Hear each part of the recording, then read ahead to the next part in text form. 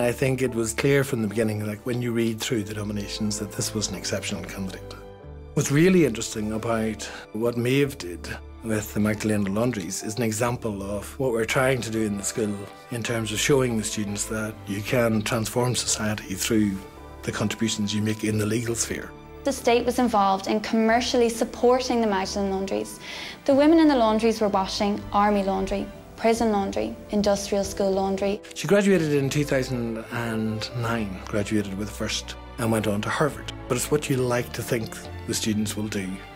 You know, those that are interested in sort of the experience or the transforming power of law will go on and sort of do things that sort of demonstrate how law can be used for social purposes. Ireland had an obligation, when it knew that forced labour, conditions amounting to servitude were ongoing, it had an obligation to intervene to prevent those.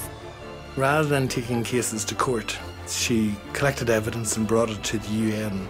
I think it yielded great benefits because she was able to talk to lots of people who'd been affected, got their evidence, and that evidence is very compelling. If you look at her current work, she's taking on a large multinational company in defending 15,000 Nigerian fishermen in their claim against Shell Oil.